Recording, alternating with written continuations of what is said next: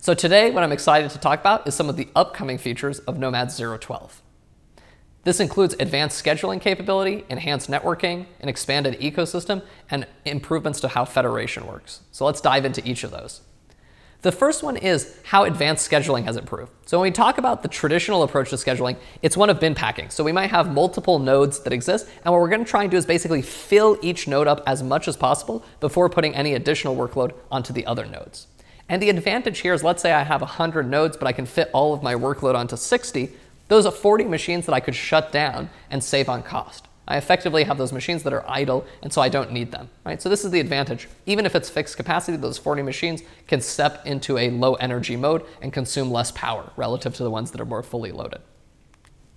What we're now adding support for is spread-based ranking as well. So not just having the support to bin pack, but the goal with spread is instead of going to the most loaded machine, we move workloads to the least loaded machine. And so this effect, we basically are spreading the workload across as many machines as possible. The advantage here is if we have a fixed pool of capacity, we avoid having a quality of service issue by really filling up a handful of nodes and the rest being idle. With this, all of our nodes can be productive, and we have some set of our workload that exists on all of the nodes. The next major improvement is we're moving preemption out of our enterprise offering and into open source.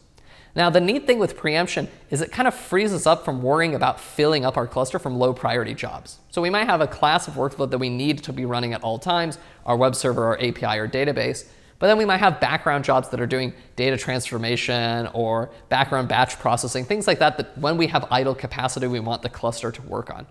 And so with Nomad and using priorities, we can submit all of this work, and when the cluster is idle or has spare capacity, it'll fill in this low priority work. Now the challenge can be is what if your cluster is full and now you need to do a scale up of your web server or some new high priority service, but the cluster is now filled. What preemption allows Nomad to do is basically eject the low priority work and make sure that there's enough capacity so that the high priority work can run on top of the cluster, right? So this frees you up from necessarily having to worry about overwhelming the cluster and manually dealing with what jobs should be running. You can simply submit everything to Nomad, use a relative set of priorities, and let the cluster figure it out. The next one is enhancement of the networking. So in the last release, we brought the CSI, which brought the container storage interface. With this release, we're bringing CNI, which is the container networking interface. And so this allows a rich ecosystem of existing plugins, such as Calico, Cilium, Weave, to all be used with Nomad transparently. Any of these providers that integrate with the CNI provider can now be used and leveraged from within Nomad as well. The other piece that we're doing to networking as well is expanding it to support multi-host networking.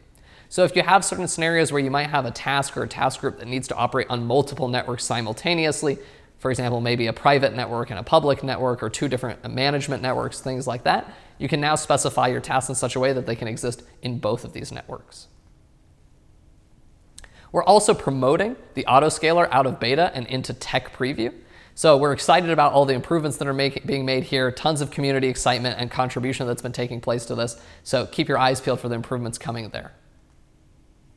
The next one that's been a great upgrade has been the improvements to federation. So Nomad, ever since 0.1 release, has had a support for multiple data centers and multiple regions and a federation between all of them. So Nomad has had this notion of multiple regions and the ability to direct workloads to them.